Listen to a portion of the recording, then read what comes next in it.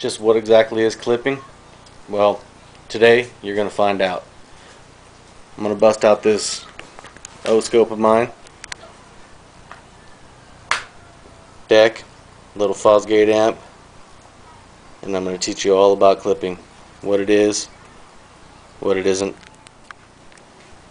So there's a lot of myths out there on how you're supposed to really set your gains, but today I'm going to show you the only true proper way to do it, and that involves using an O-scope. I happen to have a handheld one sitting over here. I set up a table, got a couple amps, a couple speakers sitting out, and within the next couple of videos you should learn how to set your amps up properly and have no sort of clipping at all. So first thing I want to do is show you a couple of products, and then I'll go ahead and explain to you exactly how to set your deck up first. Make sure it's not clipping. So check this out. As you can see, set this cool little table up. Got a Fosgate 10 sitting here, an older HX2. Got a 360.2, which I'm going to end up showing you how to set that up. That's a cool little product. Got a couple of power 6.5s right here. We'll use those to demonstrate the mids and highs being set up. Got a Punch 200 right here by Fosgate, brand new 2009 edition. Sweet little lamp.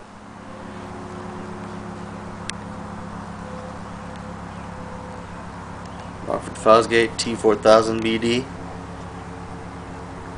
Does close to 5,000 watts at 14.4 volts. Of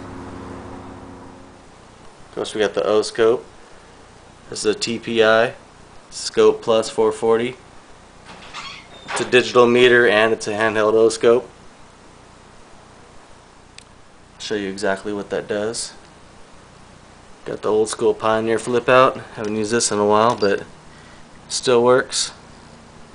Great for demo purposes. There's the power 6.5. These are not the ones I was giving away on the internet. Those were 5 1/4. These are some other ones I had sitting around.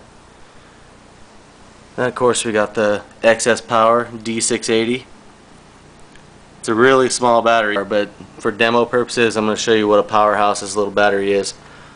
I normally would run those big bad boys down there, the D3100s. But for demo purposes, we'll show you what just this little guy's capable of doing. Let's go dig in this pile of RCAs over here, see what all I got. Get it hooked up the rest of the way. Then we'll start this up. Alright, so the first part of this demonstration, we're just going to show you how to make sure that your deck isn't clipping, because that's the first thing that you want to start with. If your deck is clipping, everything else behind it's going to clip too. So I've got an RCA hooked up to the sub out and to the front out. You can also do the rears as well, but we really only need to do the fronts and the sub for what we got going on here. And of course, this 360.2 disc. Even if you don't have a 360.2, this disc is still awesome because it's got everything you need right there on it. Alright, a good place to start on this one would be 1000 Hertz minus 5 dB. That's for the mids and highs, and minus 10 dB at 40 Hertz. You measure your subwoofer with that. So let's go ahead and do that. Alright, so since this deck doesn't really like to clip on track 10, which is minus 5 dB, we're going to put it at 0 dB, track 7, 1000 Hertz. Alright, the first thing I'm going to show you is what clipping looks like. So to do that, I'm going to put my probes on the mids and highs out. I'm on the fronts right now. So put your multimeter or your O-scope, it'll have to be an O-scope, on AC volts. I'm going to do track 7. That's 1000 Hertz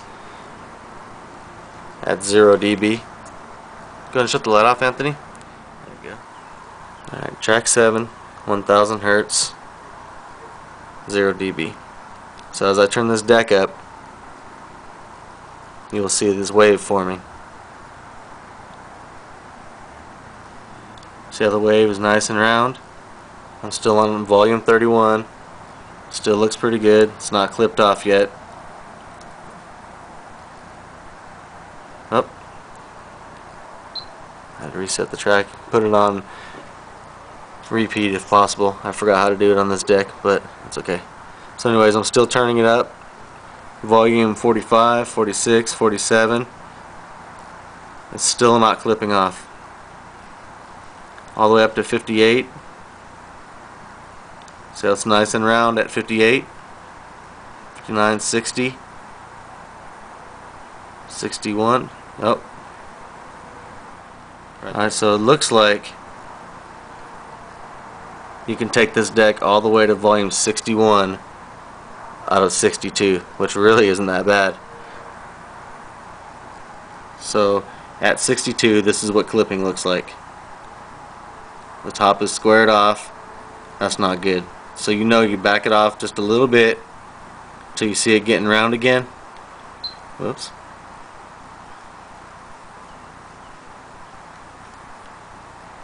Yeah, you back it off a little till you see it round again, and then you know that you can turn the deck up that high without hurting anything.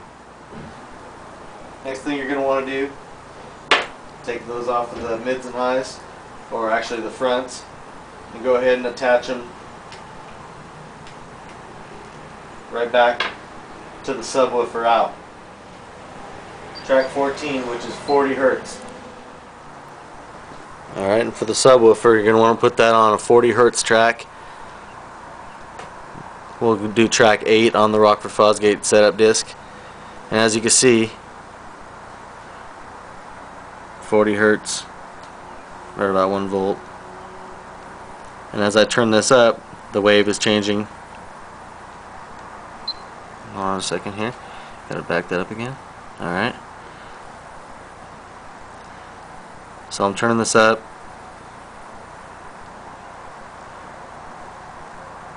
5 volts. Okay, right about 62 she looks like she clips just a little bit again. So it looks like the subs clip right around the same spot that the mids and highs do.